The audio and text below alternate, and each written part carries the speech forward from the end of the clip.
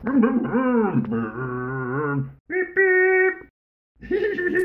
everyone, I'm Chrissy. And I'm Mia. And we're going to teach you a new memory verse from the book of Acts. This memory verse is from Acts chapter 16, verses 30 to 31.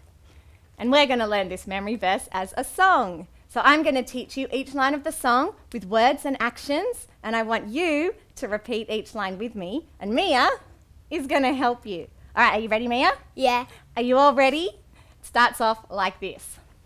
Acts 16, 30, 31. Try that.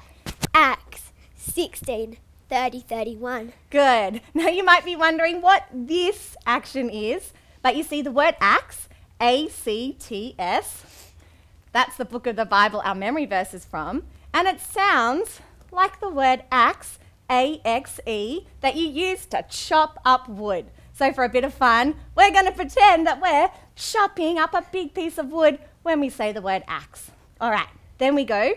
Sirs, what must I do to be saved? Your turn. Sirs, what must I do to be saved? Good. And we're doing this action for saved because, well, it's like if you're drowning out in the ocean, you need a saviour.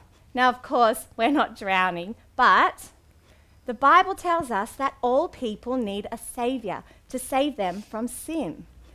And the next part of our memory verse tells us how people can be saved and who the saviour is. It goes like this.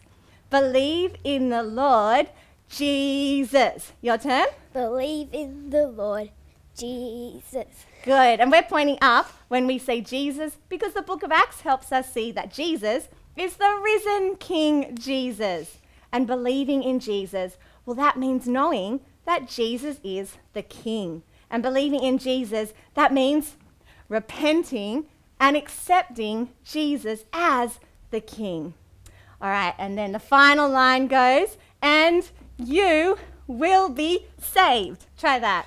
And you will be saved.